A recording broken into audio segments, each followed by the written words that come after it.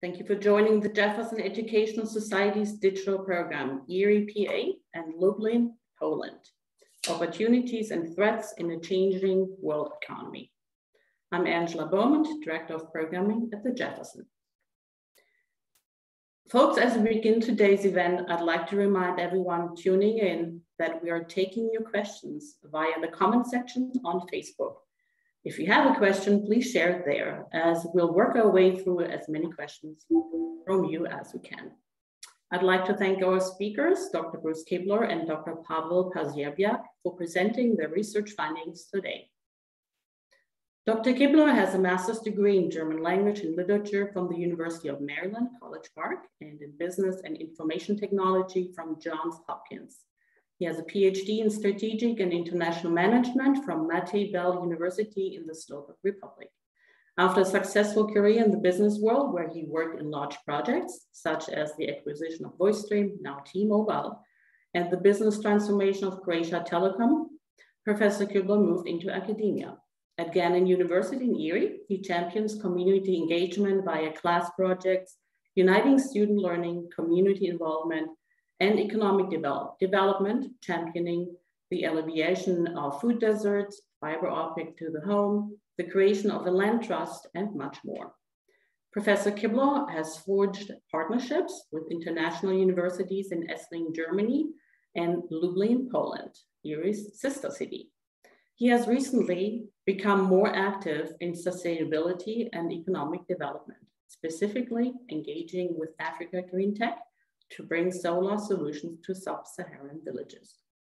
Dr. Pazierbiak is the head of the Department of World Economy and European Integration at the Institute of Economics and Finance, Maria Curie Skłodowska University, UMCS, in Lublin, Poland. In his research, he focuses on the phenomena and processes taking place in the global economy, with particular emphasis on the area of international trade and investment. He also focuses on the processes of regional economic integration, particularly in the area of Asia Pacific. As part of the project SPEAC, the Jean Monnet Network, with scientists from South Korea, Singapore, Germany, and Sweden, he is researching the connectivity between Europe and Asia. Also, under the European Academic Exchange Program Erasmus+, he cooperates with Gannon University, Erie, PA. Dr. Pazierbiak is the author and co-author of numerous scientific papers, books, and book chapters, and lectured in numerous universities in Germany, Japan, Spain, and the United States. The speakers published an article in 2017 concerning the two cities, their development and trajectory, and presented their findings at the Jefferson Educational Society. They are returning today to update their analysis of Erie and Lublin since that time. Lublin has faced many changes since 2017, the effects from Brexit to changing political regimes, and being the closest major Polish city to Ukraine, taking in many thousands of refugees. Erie has changed as well, having seen major developments in its downtown and surrounding areas, from the new Erie Insurance Building and many other new construction projects downtown. All through this, both cities have had their challenges in demographics and the still threatening coronavirus. What strategies are these two cities pursuing, if any? Join us for a look at these exciting and international perspectives. With this, I'd like to hand over to you, Dr. Kibler, to begin the presentation. All righty. Well, thank you very much. We appreciate being invited to the Jefferson and being able to speak. And hello to Pavel as well. I haven't seen you in a while. So we're going to take you through some statistics today, and then we're going to actually talk about some of the actual developments, and we're also going to be talking about kind of some systemic comparisons of between Lublin and Erie, or the U.S. and Europe, if you will. First of all, I would like to just start off by a short introduction of the sister city aspect of this. The sister cities is an international group of independent organizations. There's no set management structure that they have. They're usually run by volunteers and representatives of institutions like the Chamber of Commerce, or here the Manufacturers and Business Association. Usually, they're centered around the municipal government. And a lot of them actually, found their own nonprofits as a 501c3. We have found none of these things actually in Erie. It's a much looser organization or partnership, if you will. And as far as we could find, really the relationship between Erie and Lublin just goes back to the 1960s, and a personal relationship between the administrations that existed at that time, but no formal organization has actually ever been created to further the sister cities. And this, because of all of that, basically a delegation from Lublin came to Erie. I'm just going to guess and I say it was about 9, maybe 10 years ago, at which time it kind of got a little bit revitalized. And I think it was that very same year that actually Professor Pasiewicz and myself were both teaching at a university, a summer class in the University of Kassel in Germany, where we met and we talked about the delegation that had come to Erie. And he said, "Yes, I knew about that." I said, "Yes, I knew about that too." And we kind of picked it up and started trying to do a little bit more with it. And resulting in that was our first presentation, a couple of other things, the cooperation, which has become more formalized through European grant money. And here we're doing our second presentation. We've done some other publications as well.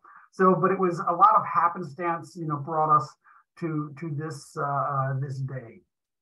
So we're starting our presentation with Erie. And so we're going to go through a statistical review of what's kind of been happening. We'll do a little bit more interpretation of this, after both of the presentations of the statistics. So, just to start off, and this is where I started the first presentation back in 2017 as well, is just an overall look at, what's really kind of going on in many, many ways. And one of the things that is really interesting, and I would like you to keep in mind as we go through, is that there's an overall movement or transformation going on, and that is quite literally the movement of wealth to an ever smaller group of people.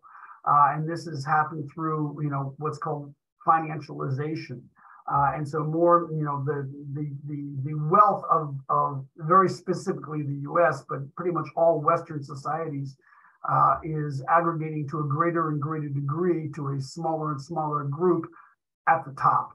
And, I'm not putting any value statement on that. You can think of that as you like, whether you think that's good, bad, or indifferent, but there are repercussions to that. And we will speak a little bit to that, at the end. So, and one of the big pieces of that, however, is the fact that, a lot of that aggregation of wealth into those fewer hands means that those people are no longer actually reinvesting in infrastructure, because infrastructure is not a very highly profitable investment. It's very long-term. It's, very low return on investment. And so what all that means is that as that money goes to those fewer and fewer people, less money is being invested in the infrastructure, which means that the reliance on government to do those things becomes greater and greater as we, actually, almost everywhere. I don't know of any country that doesn't, think, that the government is really impeding things, where in fact, with the systemic change of wealth to that smaller group that doesn't want to invest because they don't make the money in the infrastructure, then the only person or entity that's going to do it is government. So, and that's, again, you can think of that as you will, but it's problematic. If you don't think we should have government, then it's so where's the money going to come from for a lot of this economic development? And this is just a series of graphs that show you that wealth is being accumulated to a greater and greater degree to smaller groups and this is all just the USA. So and you see global income and wealth. Here's a global and wealth inequality. That the amount of money accumulating to a smaller group of people. That's the top 10% of people in the world own 76% of all the wealth. And again, let's be clear about this. Infrastructure is not a good investment for people looking to make money because it is long-term and it is low payback. And so individuals tend not to want to invest in that. And that has a lot to do with the short-termism that is very endemic specifically in the US, is that, if you're looking at a balance sheet and quarterly results, then there's no way that you're ever going to invest in infrastructure because you don't have a return on investment in a period of time or in an amount that is going to justify, according to the financial markets that we use, the investment itself.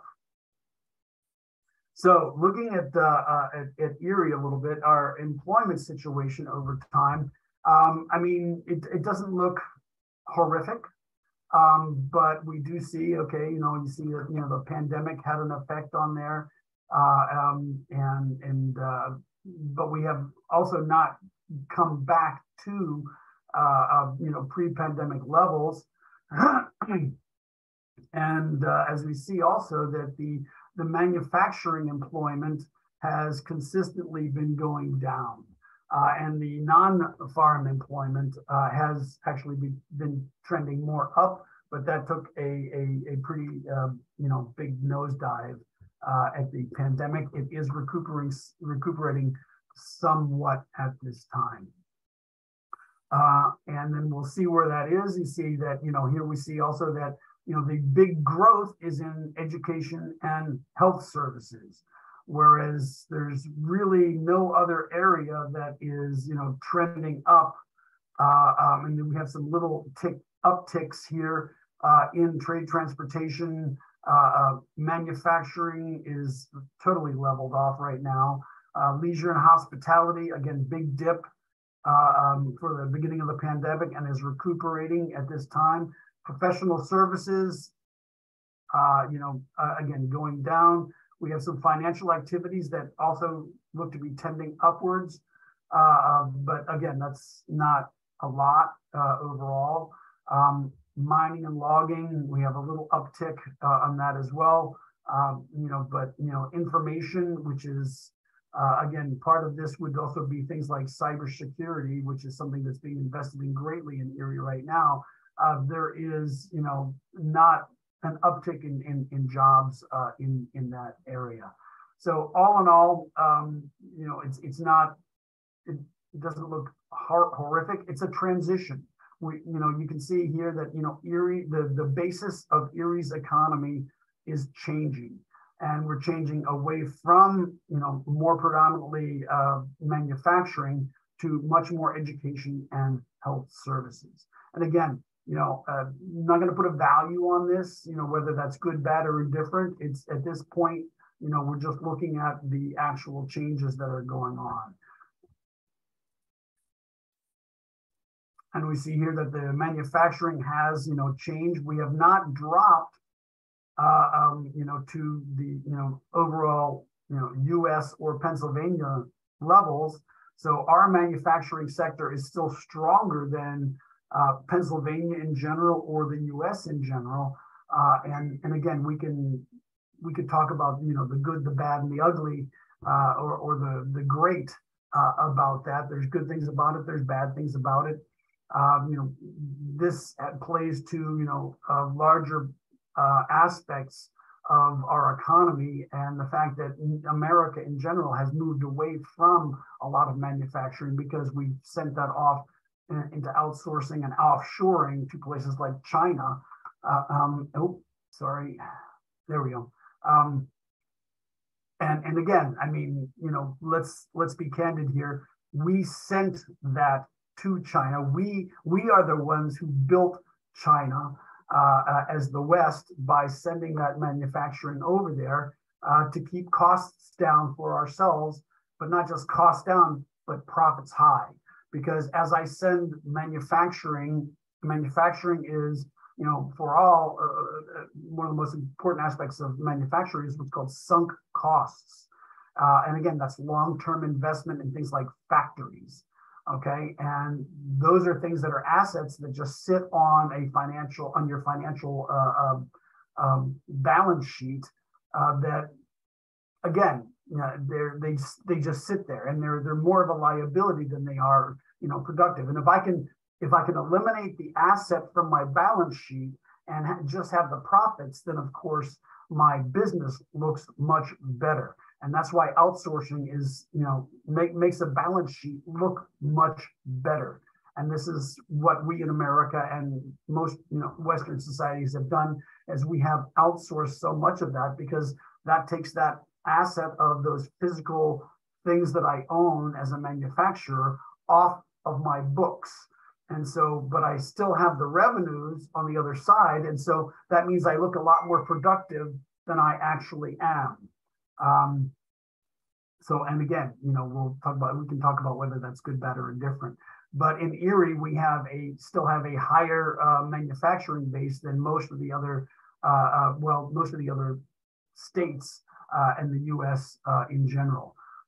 That is the major manufacturing in Erie is also still plastics. So, and we'll talk about that towards the end as well. And looking at the you know, the overall you know, real median household income, you know, Erie versus Pennsylvania versus the USA, as they were, well, we're clearly not, you know, keeping up per se, but we are still increasing at this time, even though it is nominal, and it looks like we've reached about the same level as we had in 2017. So there was some drops there, but that also has to do with, I mean, we've also lost population, which we'll see in, I can't remember, it's one or two more slides.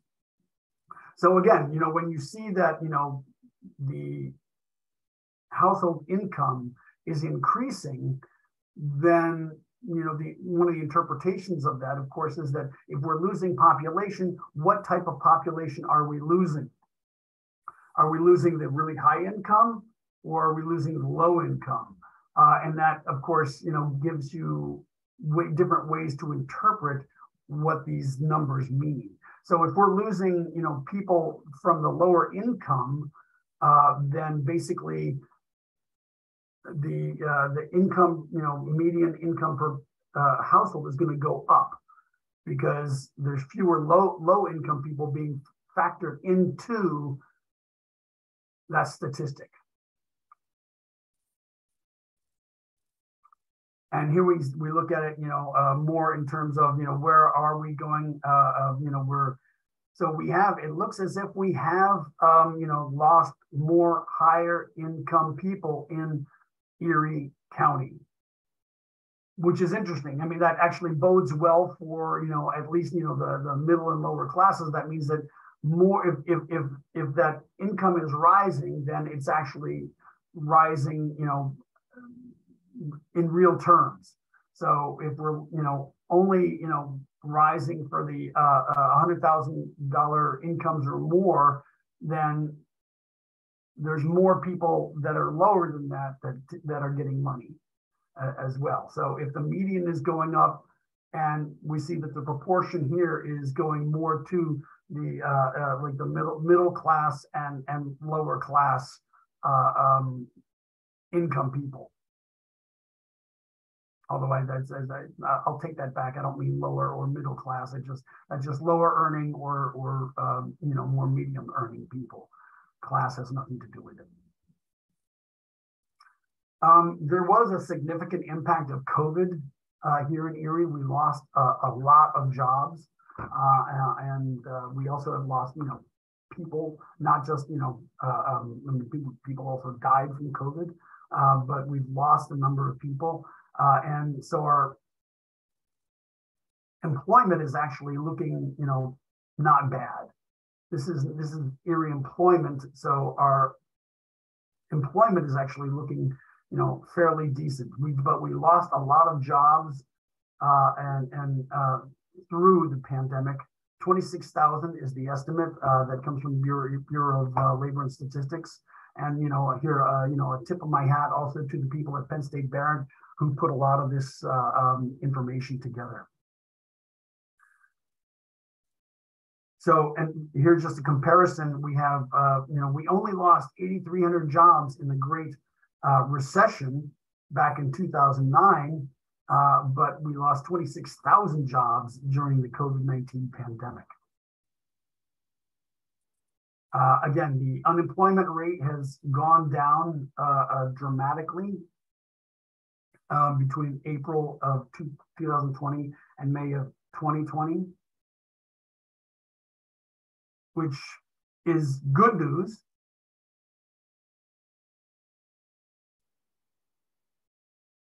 But again, if we look at, and here we have an inflation by major category, energy is the #1 thing that's been hitting people, but food is also up 10.4%.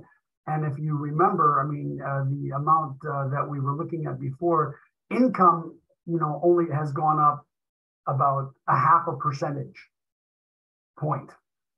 So, even if it were 1 or 2%, we're clearly not keeping up with any of this inflation at all. So all items together, less the food and the energy here, which are the biggest categories of inflation, it's been 5.9%. But again, that doesn't, 5.9% is actually relatively insignificant. Unless you're, you're, a very low income family, and then of course that means a lot. If something costs 2% more for somebody, earning $25,000 a year, that's a very different scenario than a 2% increase for somebody making $100,000 a year. So again, what does it mean? It means different things to different people. And here we see, and it was a couple of slides more than I thought, but we have a significant decline in population. And again, some of that is, it's across the board. I don't have any specific information as to what the demographics are of the people that are leaving. So I can't make any correlations between, how, if our income is going up, is that, the higher income people are leaving, or is it, our lower income people leaving?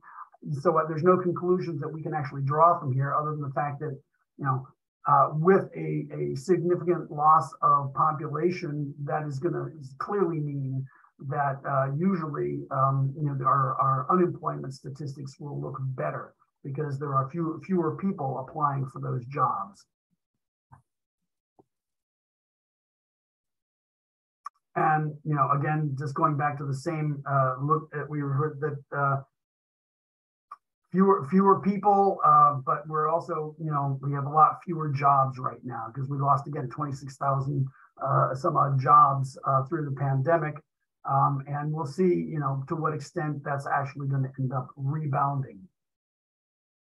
And again, we don't know at this point. So, but a lot of things are going on, which we will talk about a little bit later. And now I will hand it over to Pavel. Oh, yes, Pavel, you can already control my screen. So hand it over to Pavel Pasiewicz to talk about Lublin. Okay, thank you, Bruce. I hope you can hear me.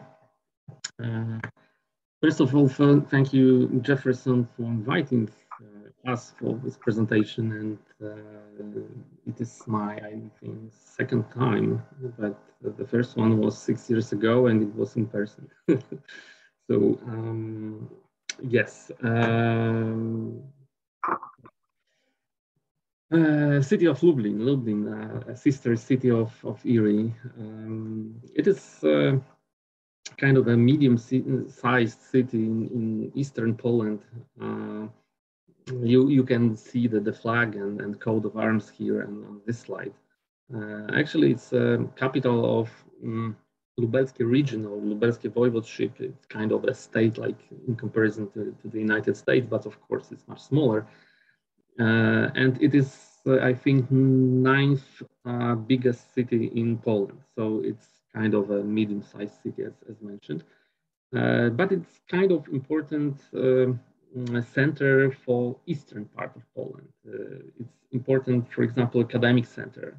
And we are also kind of significant transportation hub that connects Western and Eastern Europe also. And as Bruce also mentioned, Lublin is located quite near to Ukrainian border. So it has some consequences nowadays in this hard situation with the war in Ukraine. Okay, oh, it works. Just to give you some impression that we are quite vibrant city, I would say. We've been granted European Youth Capital title. So next year, 2023, we will have this title and a lot of events are be organizing in the city. Yeah, it is kind of a proof that we are doing quite well, of course, with some problems too, and I mentioned them, of course. But it's quite prestigious thing for us, and we are happy about that. Yes, as we saw the picture of Erie, which was really nice and interesting. I would also like to share the picture of Lublin city center. Of course, if we could go back 20 years ago, it wouldn't look like that. So this is also kind of a proof of progress we've made. It looks like the European well-developed city, I think. Yeah. So this is Lublin in more general. Okay. And now I would like to talk a little bit about some general environment in which the Lublin was developing. Of course, as Angela mentioned, we have written the article in 2017, and the time scope was from the beginning of the 90s. And I think it should be mentioned that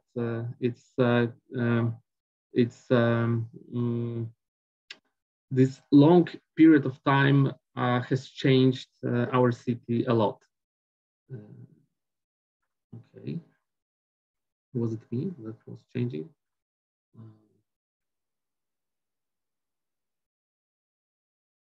Okay, so it should be like that. Okay.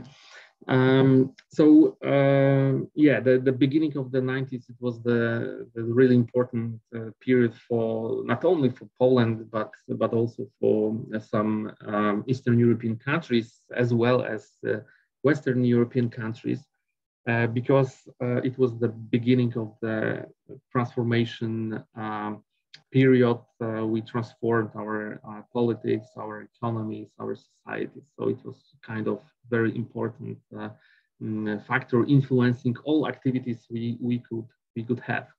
So it was a really important time. It was the beginning, because we can discuss if the transformation period just ended or not, but it was the beginning. And then we had some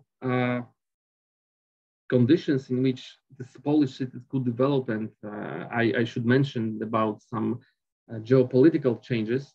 And geopolitical changes meant that we had to create democratic system from the very beginning, from the scratch, actually. So we had to create some structures, state structures, based on tripartite division of power, legislative, executive, and judicial, so check and balances. And it was not very easy. So it was the process that started there.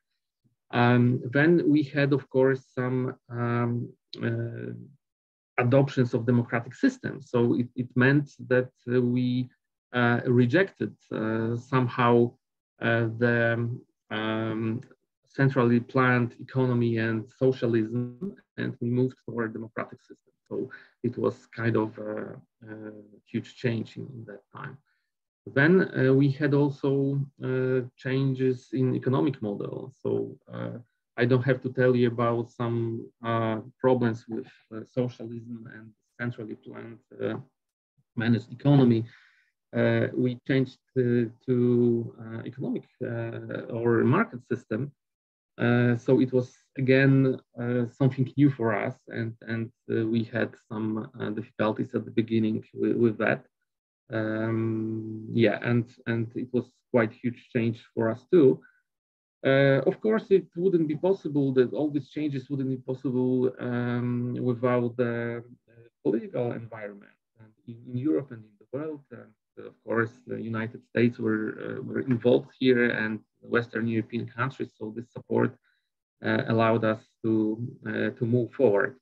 And like at the end of this transition, we could say, or the proof of the transition that took place was accession to the European Union that confirmed that we are quite well prepared to that. So we also had an access to the market, to EU funds. So it also accelerated the socio-economic transformation of the country. And it created the environment in which cities could develop. So all these factors I mentioned led to modernization of Polish economy. And of course, we could measure it, and I show you some data. As we are economists, we have to use some numbers to prove our thoughts and our claims.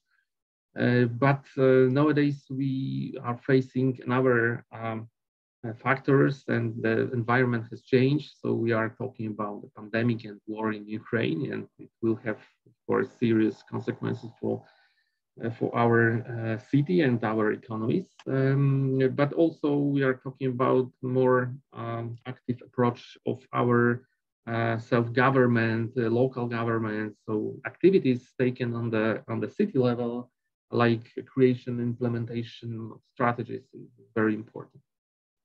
So as said, I would like to just briefly show you some kind of achievement we made.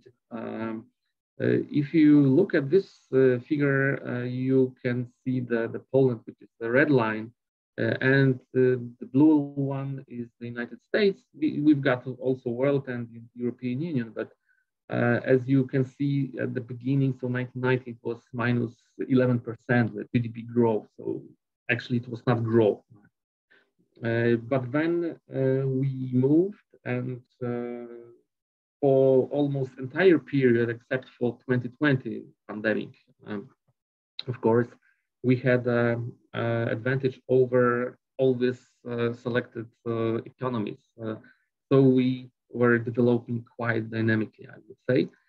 And the data confirmed that. As GDP is quite, the general indicator of economic activity, we could go into details and find some other indicators. I'm not sure, but probably this presentation will be also available for you on the website or upon request. So I won't talk about all these numbers, don't worry. But maybe I would show you or emphasize the improvement we've made. And if we look, for example, at the GDP in US dollars, in billions of US dollars, so 1990 it was 66 only, and now we have almost 600. Of course, if we compare it to the United States, it's very, very low. But if you look at the change from 1990 and 2020, we have, the increase of 800%. United States had 250. So again, we had, we progressed. The same for GDP per capita. Of course, it's not huge in comparison to the United States or even the European Union, but still the progress was made from less than 2,000 to almost 16 in 2020. So again, 800% growth. Of course, it's a long period, it's 30 years, and at the beginning it was very small. So probably from that point of view, like from statistical base, also is responsible for these numbers. But in comparison to some other countries, we did quite well. As for another indicator, which is inflation, we are talking about inflation all the time nowadays, but look at Poland in 1990. We had inflation around 600%. So we have some experience with that. Bad experience, but look at the numbers later. So 2005, 2.1, and even 2015, we have negative inflation, right? So again, the progress was made here. Unemployment, again, almost 18% of unemployment, and nowadays it's 3.4, something like that. So again, the progress was made. Yeah, the United States probably you didn't have such problem. Of course, you had some experience with unemployment, as also Bruce showed us, but it was not as high as in Poland. And just to end all the tables, you can see the exports. Export increased by more than 2,250%. In the United States, it was less than 350. If we look at the FDI inflow, the increase was even higher. So there are some data that confirm that Poland did well, and it made the environment favorable for development, also development of the cities. So we could also talk about the conversion effect, and because of this GDP growth, we have reached the certain level of less developed Western European countries. So we managed to develop a little bit. Of course, a lot of in front of us, but still. And then let's go to Lublin, and Lublin is okay. Yes, as said, it's a medium-sized city. We have, as for 2021, we have 336,000 citizens.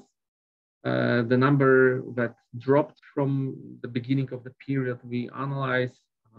So this is like a negative change, and this is the major problem, I guess, for Lublin, not only for Lublin, I think. And what's also more worrisome is that the structure of the population has changed in a negative way, because we lost pre-working age population that dropped by 25%. This is a huge drop. We lost also working age population, dropped by 10%, and post-working age population increased by almost 100%. So this structure of population is not that good. It's of course connected to aging, and it is not only Lublin, not only Poland, Europe, but it's almost all over the world, maybe except of Sub-Saharan Africa.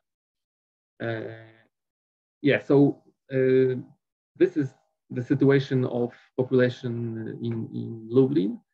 These are the same data shown on the chart, so you can see the changes that took place.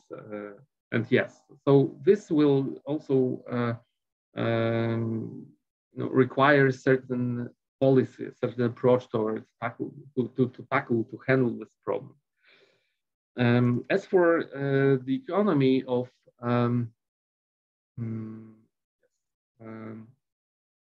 maybe last chart about the demography, because I also mentioned that it's one of the most important problems for Lublin.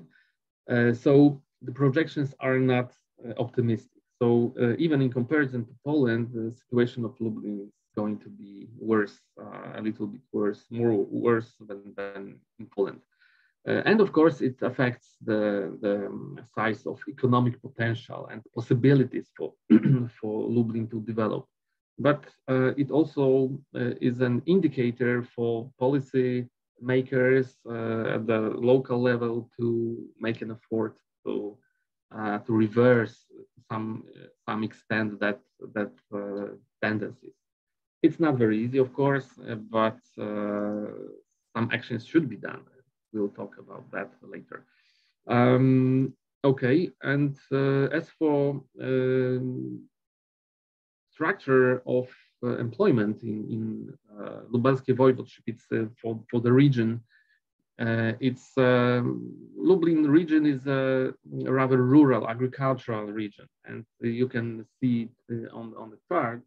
But it is not Lublin city; it's entire region. So we've got here around 23-24% employed in agriculture. Then we have around 23% in industry, and the rest is services, but services are around 60%. If we look at Lublin, the situation changes because yes, the services are increasing, and in that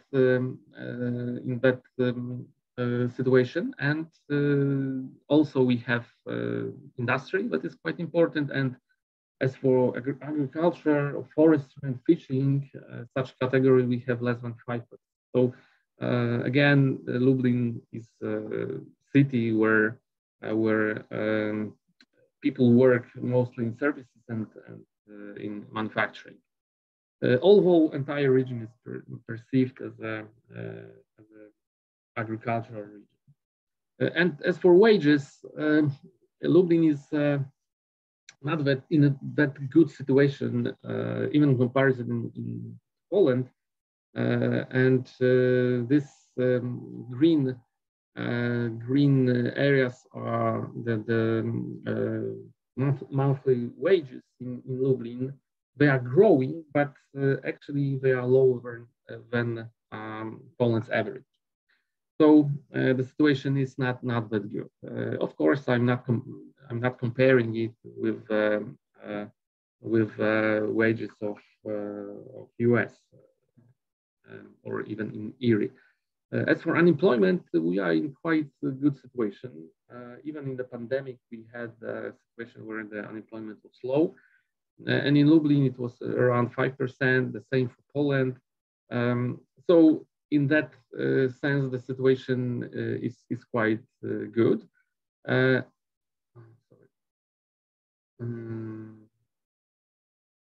Okay, I had one slide, I think, left about. Oh, okay. So I talk about the situation during pandemic. During pandemic, from March 2020 to February 2021, our unemployment increased by 0.9 percentage point.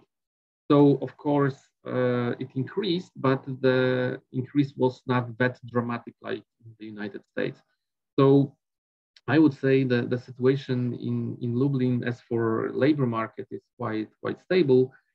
And yeah, we've got some problems, economic problems connected to demography that will cause necessary adjustment on the supply and demand side. So this is probably what I wanted to tell you about Lublin, some data. And now, yeah, I think I'll pass screen to Bruce, right?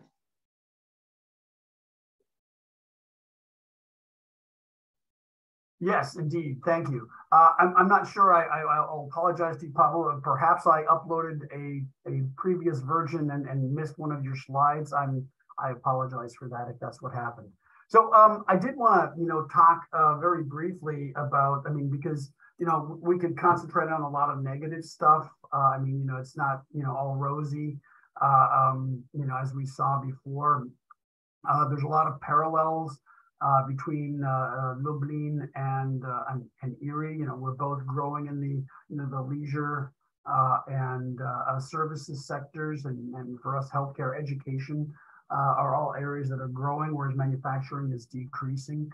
I did want to talk also just very briefly about some of the projects that are going on. There's a lot of, and again, we can look at this through many different lenses. And there's a lot of this is the set of projects that is coming out of a new group here in Erie, being headed by Bruce Katz from he used to be formerly of the Brookings Institute, and I believe he is now independent, but he's working with a lot of the local people here in trying to tie together we have a lot of different plans in Erie, from Erie Downtown Development Corporation to the west side to just downtown Erie, and then Erie larger. The east side's got a plan. The West Bayfront's got a plan, and this is another plan. It does tie a lot of things together. There's a lot of really good stuff going on here. I highlighted some that I thought were really, really good. Although one can also discuss the good and the bad, and I think that's important to keep that in mind, is that not everything is positive of this. This is all based on basically money that we're going to be getting into Erie from the American Rescue Plan, the Infrastructure Investment Jobs Act, and the Competes Act. And I guess the first thing that I would really like to mention there, and it's in my points at the bottom, is that if you think about it, okay, these are all acts from the federal government, okay? So what that means is that none of this has anything to do with capitalism. This is almost pure socialism. This is money that is coming from, and this is, and if you, we didn't really talk about it much either, but if you look at the inflection point for Poland was when the European Union was founded. And when lots and lots of money started flowing from the richer countries to help build the infrastructure, okay? And again, but that that's very social. That's basically socialism, redistribution of money, and I think we need to be very clear that all of this stuff, all of these projects that we're talking about in terms of economic development and all these things that are happening in Erie, they are almost solely based on socialism, and the fact that this is all federal monies that are coming in here. This is not capitalism, okay? Now, something capitalistic may come out of it, but it is being created through federal subsidy, and I think that's really important to understand. There's a couple of other things in here that I said, well, and again, this is a personal opinion of someone who has done a lot of research in these areas. But one of the things that they're looking at is the number one thing they want to do is build a cluster in plastics. Well, okay, that makes sense because Erie's number one industry is plastics. On the other hand, if we look at the environmental aspects of that and the pressures that are coming from many, many different groups because of the longer term ill effects of the use of plastics, you know, the PFAs, the forever chemicals that are, you know, now literally found in all drinking water. They're in our air, they're in our land, and they are proven to, you know, increase the proclivity of cancer, liver disease, any number of other things. So, and again, I mean, so is plastics the future orientation that is, you know, the appropriate one? And it's just a question, okay? I mean, I'm not trying to, you know, be overly critical here. It's a question. I mean, we read on the one hand that, you know, plastics are literally killing us. And, you know, the fact that here we want to make an emphasis on that. And I guess if we were, you know, and they're going to be putting a lot of money into R&D, research and development as well. Well, if that means that we're going to be looking at how do we extend the life of our plastics industry by making it more environmentally sound so that it has, you know, fewer deleterious effects on human beings, okay, that's something totally different, okay? But to just say plastics, I mean, for me, that puts a question mark. Is that actually future oriented? Is that where we should be playing our cards? And it's a question, okay? That's all it is. You know, again, and we put in recycling plants and technologies. Well, recycling is, you know, for anybody who is involved in the sustainability and the environmental world, recycling is cute. I want to say it's, you know, certainly something that we need to do. Where we can recycle, we should recycle. But I mean, recycling is not really a solution to anything. You know, recycling plastics, for instance, is not really a solution because we're still using the plastics and all those toxic chemicals are still being released into the atmosphere. So, you know, that's not really a solution. It's a solution, it's a business solution to be able to make more money, you know, within that frame. And, you know, to reuse, you know, scarce resources and things like that. That's all great.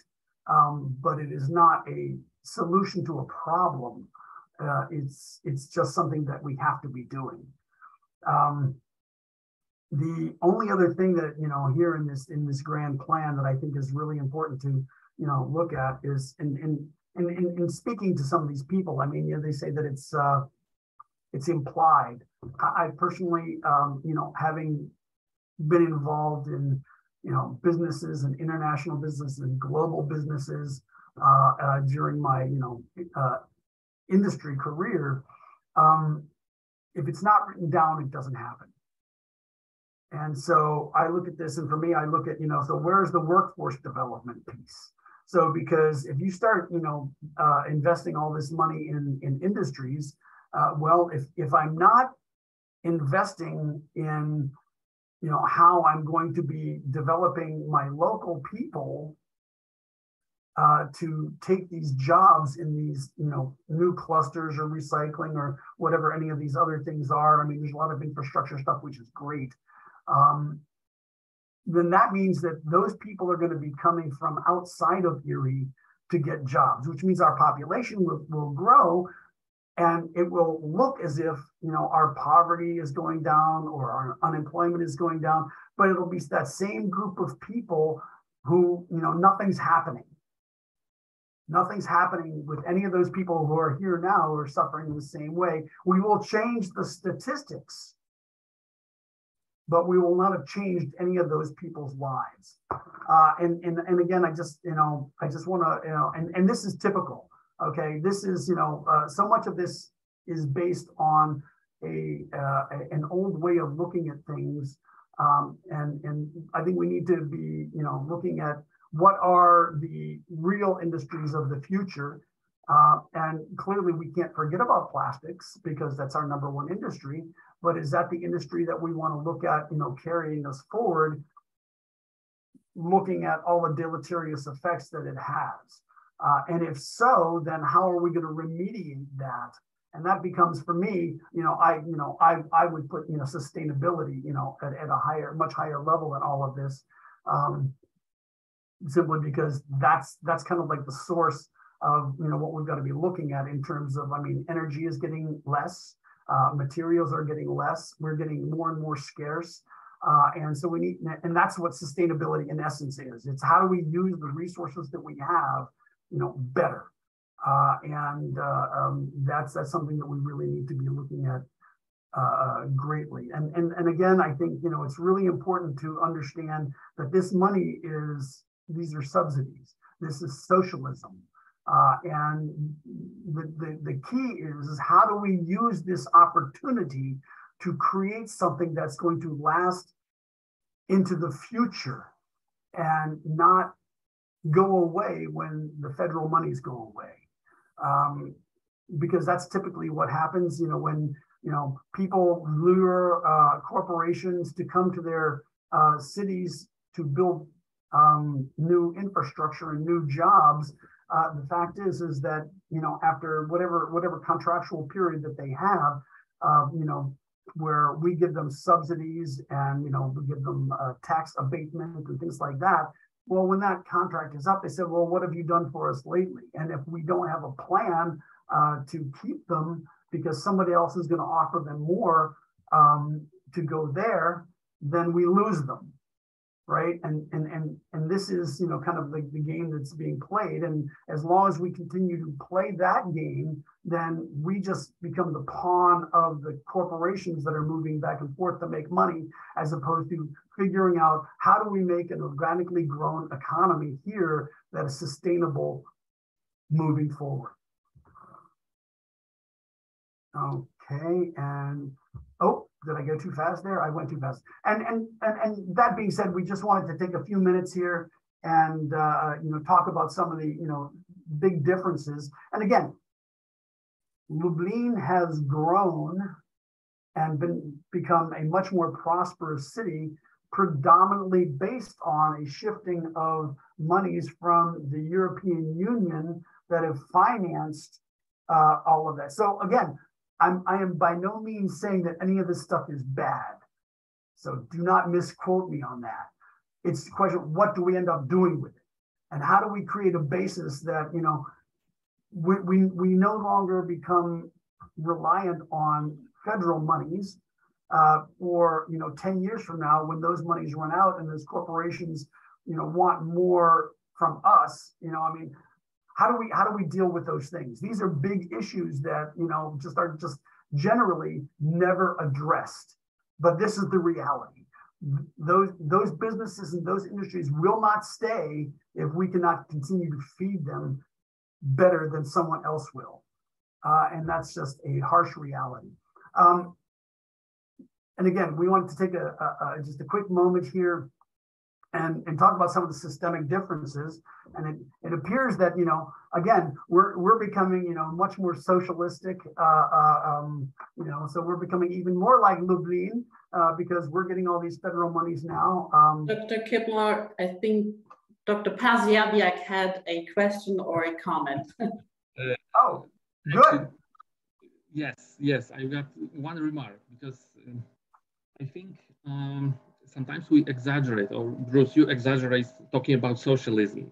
Probably yes, I do. We have different understanding of what socialism is in America and Europe, and yes, especially in so-called post-socialist country like Poland, right? So we are not thinking about socialism if we are receiving some money from the federal government or European Union.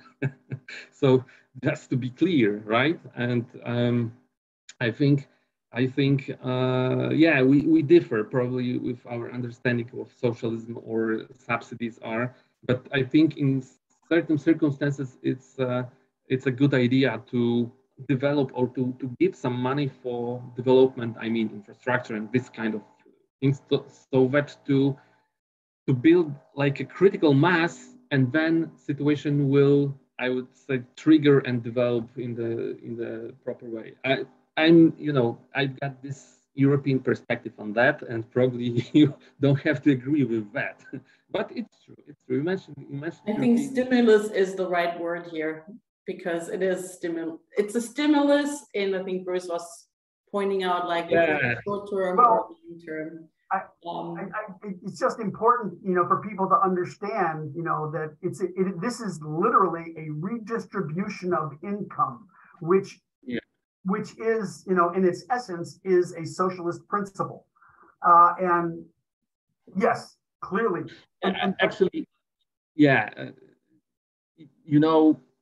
probably that in Germany we are talking about, this social, economy, something like that. So we are talking about economy with this huge component of social life and social area. Okay, yes. So yeah, we are clear on that. Yeah, okay, so we can continue with the table. Yeah. Okay, it's just, but I guess I do perhaps over exaggerate a little bit simply because Americans don't seem to actually understand these principles at all. Again, I don't want to get political on any level here, but if you look at, a lot of disaster relief, actually, you look down in some of these, places that are being hit by huge climate and things like that. And a lot of those are, and I'm not a Republican and I'm not a Democrat, just to be clear here. I am not a party affiliate of any kind. But if you look at it, a lot of those are more Republican states who are saying that they don't want federal government, but then when they have climate disaster, the first thing that happens is centralized federal government funds are then demanded to rebuild them. And then they say, well, we don't want government. But then when there's a disaster, the only thing that can help them is the government subsidies that come in to help them. And this is just something that, people aren't looking at or understanding. And the role that government is actually playing in all of this.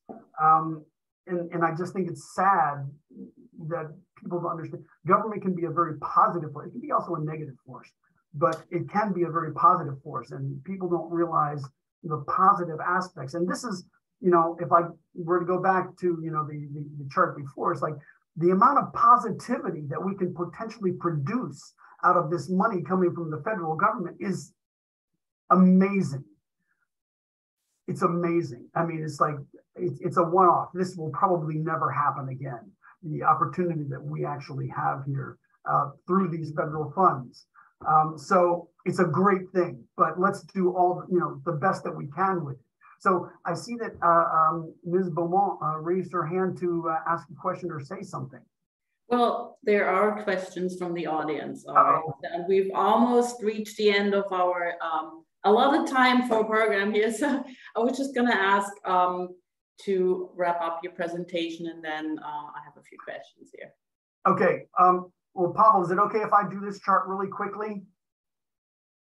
Yes, sure. Okay.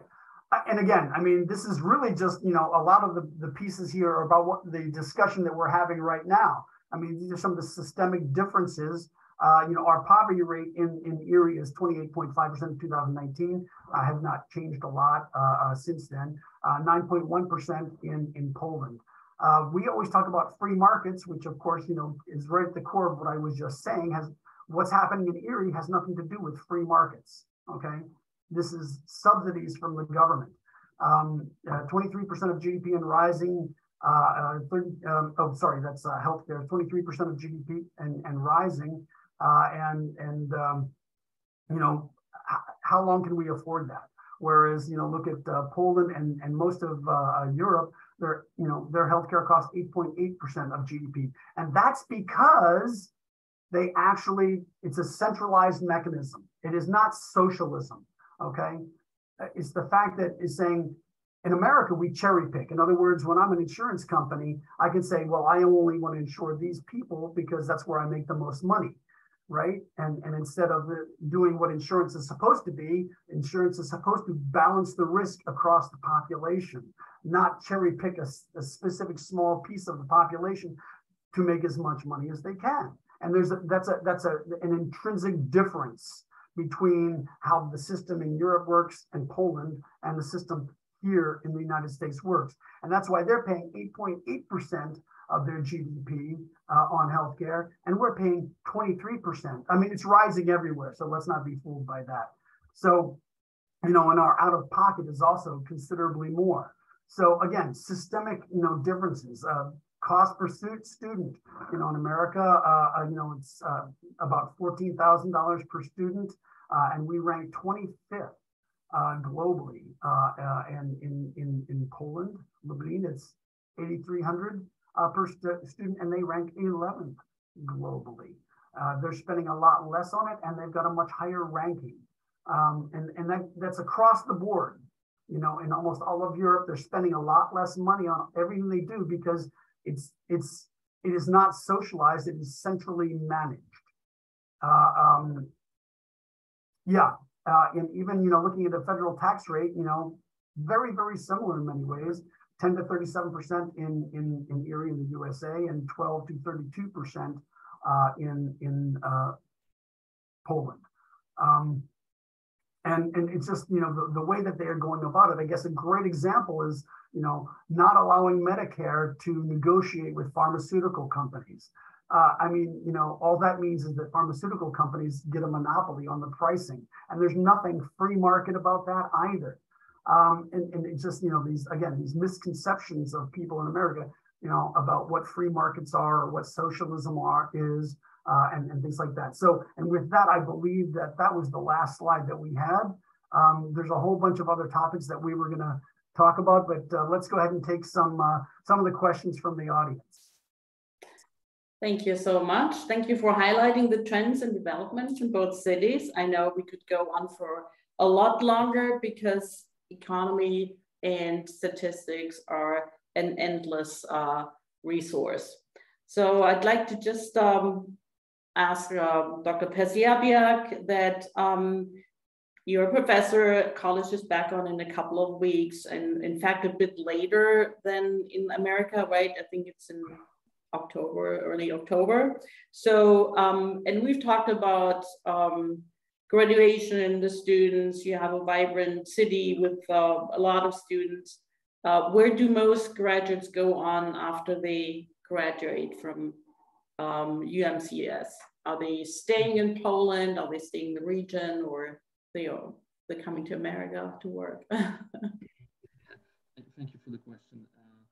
Well, actually, majority of our students and my university come from the region. Actually, not necessarily from Lublin also, but they gather them from the region. And after graduation, majority of them are going back to their smaller cities and villages sometimes, and so they find employment in majority of cases in areas of the fields of studies, actually. Of course, we've got the situation where our students move to other cities. For example, after bachelor degree, they move to Warsaw or to some other major cities in Poland to complete their studies with master degree. So there is some trend of that situation too.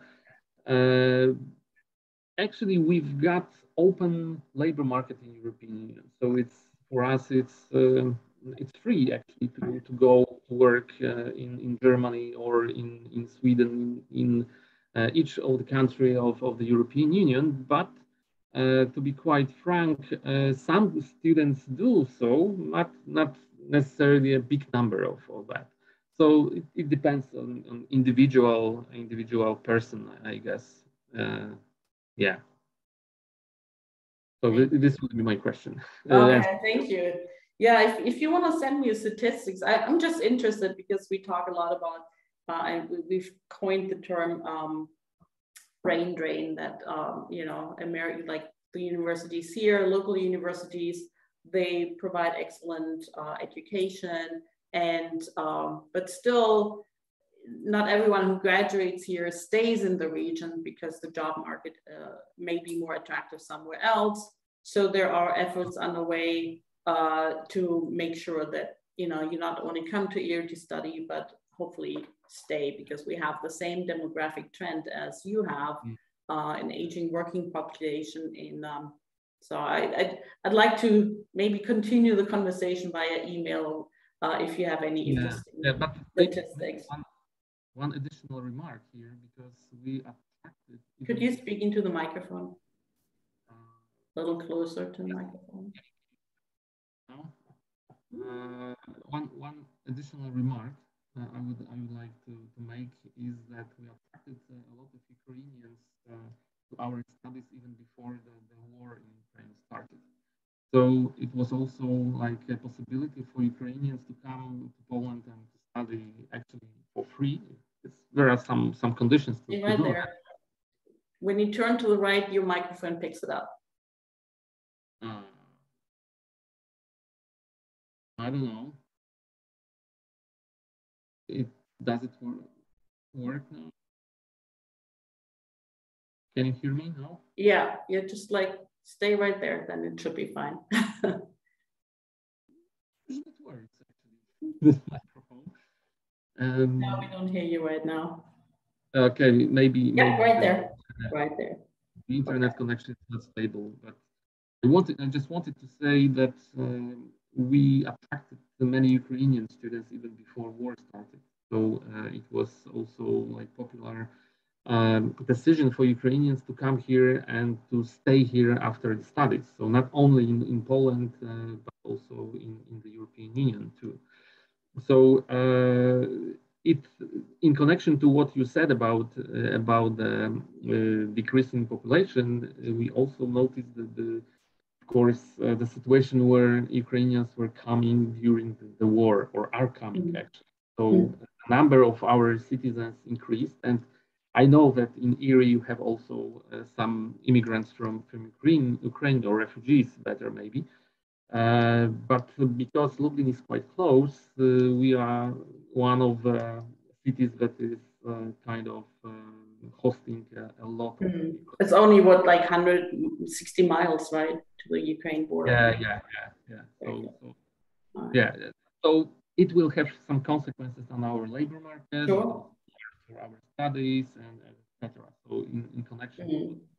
Well, maybe then the next time, because this is happening, or this has happened, hopefully will have ended this war, then we'll talk about the consequences, and not only for Poland but for Europe and the world.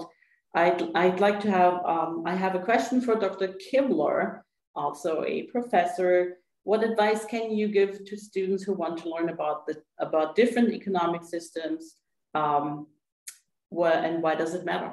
A short reply. We are running out of time. Oh goodness. Wow. Well, I guess the first. I would say travel to Lublin.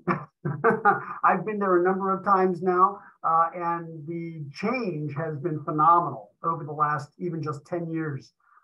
It has changed dramatically. It's just such a beautiful place. And what and I say Lublin because I've been there, and Pavel is also my friend. And but I mean, travel to different places and see how things work there. If you have the opportunity to study abroad, you should. And almost everyone has the opportunity one way or another. I guess the economic part of your question is, I think the most important thing to remember. And again, is even as we were bantering about socialism and communism and things like that, or capitalism, but economics is philosophy, which means it is a belief system. Okay, and as such, everybody's got their own opinion of how that is interpreted.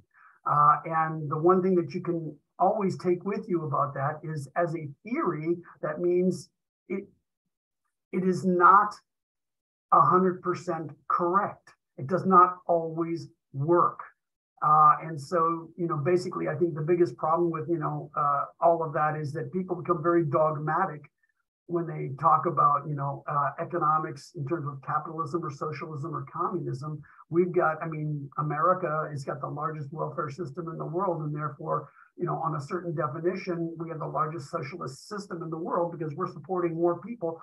And the other aspect about that is that, basically the corporate welfare system is almost twice as large as the actual welfare system for physical people. I think that's, something to really keep in mind. And so, I mean, okay, socialism, free markets, it's all illusory. It's philosophy. It's a way of thinking, and don't get caught up in dogma and thinking that a particular thing is the only way. Socialism is not right. Capitalism is not right.